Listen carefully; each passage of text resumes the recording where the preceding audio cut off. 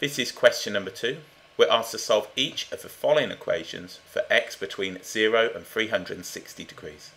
In the first part for 3 marks, we have sine of 1/2 x is equal to 0.8. The first thing I'm going to write is my principal value.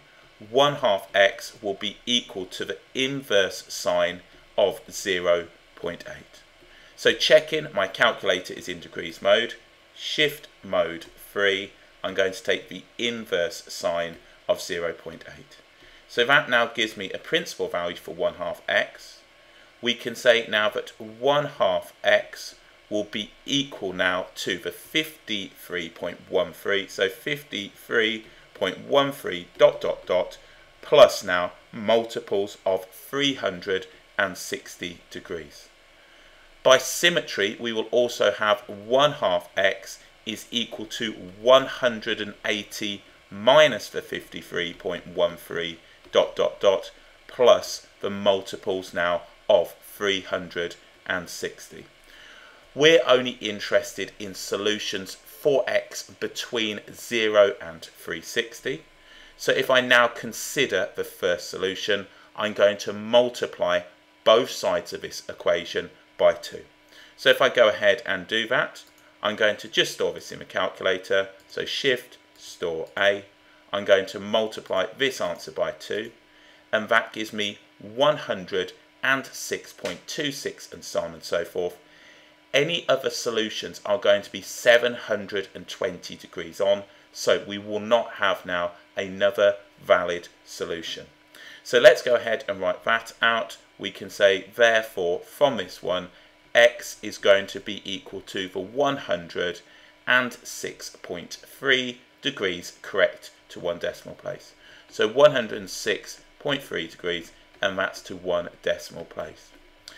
If we now consider this one, we're simply going to have now 180 minus my answer multiplied by 2.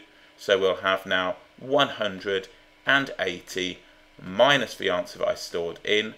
That's going to give me 126.89. I'm going to multiply that answer by 2, and that's going to be 253.7. So we have x is equal to 253.7 degrees, again to 1 decimal place. All subsequent solutions will be 720 degrees on, so we only have 2 in the interval from 0 to 360. Okay, let's look at the second one. We have sine x is equal to 3 cos x, and the question carries 3 marks. I know the identity tan x is sine x over cos x, so all I'm going to do at this stage is simply divide both sides of the equation by sine x. Therefore, what I'm going to have is sine x over cos x is equal to 3. This gives me now tan x is equal to 3. So tan x is equal to 3. We will get a principal value for now x. We can say x is equal to the inverse tan of 3. Using the calculator in radians mode, this is going to give us now the inverse tan of 3. We're going to have 71.565. So x will be equal to 71.565 ... plus multiples of 180 degrees. The tan curve cycles every 180 degrees. So we can say from this that my first solution, correct to 1 decimal place, we can write x will be equal to 71.6 degrees. I'm now going to add 180. We could have now the next solution, which will be 251.6 degrees, and these now are given to 1 decimal place. So all I've done is simply given my answers again to 1 decimal place, and we'll have 2.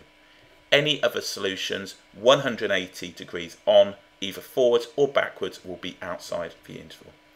Entirely up to you on how you want to solve these equations. This is one possible method. As long as you're showing full workings and getting these solutions, you will be awarded for 6 marks.